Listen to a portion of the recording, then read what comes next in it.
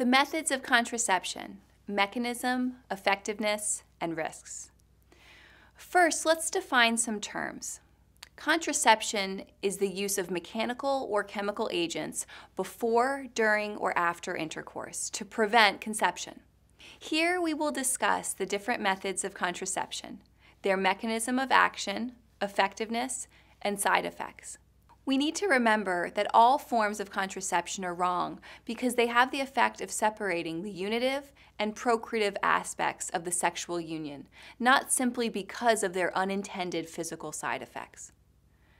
Research on contraception makes use of two categories to refer to effectiveness rates for avoiding pregnancy: perfect use and typical use.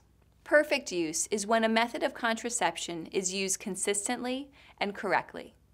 Typical use is how typical couples use the method. They don't use it perfectly, but do not stop using it.